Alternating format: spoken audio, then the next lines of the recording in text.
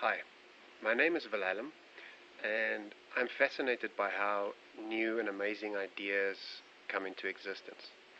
So, what I'd like to do today is to take you through an exercise where we use our imagination and our breath to have more amazing ideas. So, what you're going to do is you're going to imagine that your in-breath is like a camera, and I'll explain to you now how it works. So your in-breath is like a camera, and your out-breath is like a projector. So what you're going to do is, and you're going to take very slow and deep breaths. So each time you take an in-breath, it's like a camera shot of the whole world around you. So with the in-breath, you're taking in everything around you, your whole environment. And the out-breath, which is also nice and slow, is then like a projector, which projects the whole image out into the world again. But I'd like you to imagine that every time you do an out-breath, it's like the amount of pixels in that image doubles. So it becomes more detailed, more vivid, more finer and finer details.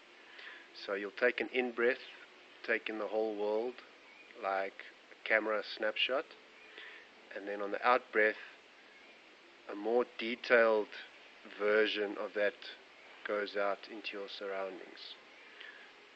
And then when you take an in breath again, you take in that more detailed version, and then on the out breath you imagine that the amount of pixels doubles again.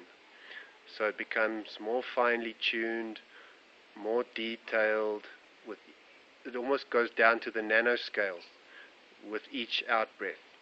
And you'll feel that everything around you starts feeling lighter and lighter. And then once you've done this for a while, you can do this with eyes open or eyes closed. Once you've done this for a while and you really feel that sense of vividness and everything is alive around you, and those pixels you can't even see how small they are anymore. They've gone down to the nanoscale. What you can do then is you can pick any challenge that you're working on at the moment. And I'd like you to think of an image which symbolizes that challenge. So let's say, for example, if the challenge that I'm currently working on is symbolized by a house, then I would close my eyes and I would see that house, my mental picture. And what you can do then when you're in this state of hyper alertness and hyper awareness, you can then play with that image like it's a 3D image that you can tilt, you can turn it upside down, you can remove certain parts, you can change the color, and just allow your imagination to play with this image which symbolizes your challenge in any way that you want to. And you can do that for as long as you want. And the idea here is not to go and look for solutions or look for ideas. It's just to allow your challenge to begin to feel more malleable and more in your control, so to speak.